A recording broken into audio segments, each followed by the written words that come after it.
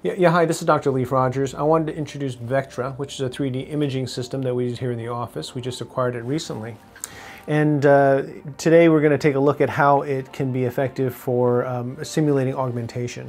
And it is a great tool for communication, gives patients an idea of what they can expect to some degree, and also just a way for them to communicate to me visually what it is they're trying to achieve. Okay, so this is a demo patient, not a patient of mine, it's one that actually comes in the system. And you can see that she has a little bit of deflation of the breasts, or pseudotosis.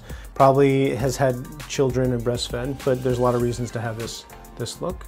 So we're going to select an implant. So when you hit select implant, it'll actually give you a list of all the implants that are available. So you can actually even use different implants per side. So say on the right side, or if you do both and pick one for both sides, and then, so there you go, that's what it looks like with that implant in place. So that's with the implant in place. So that's simulated, and it's based on volumetric information based on the size and shape of the implant and the size and shape of the breasts.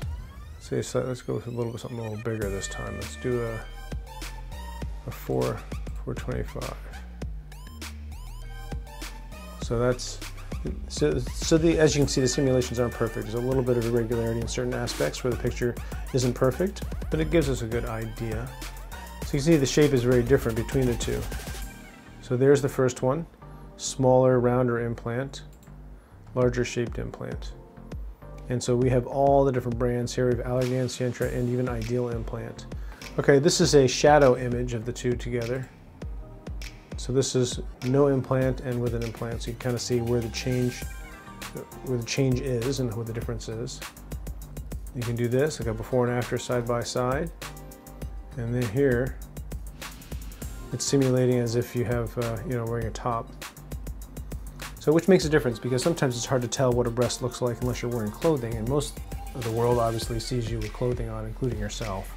So again, you can see what the difference is with clothing.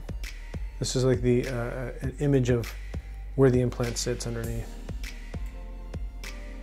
and then where the change in the volume is.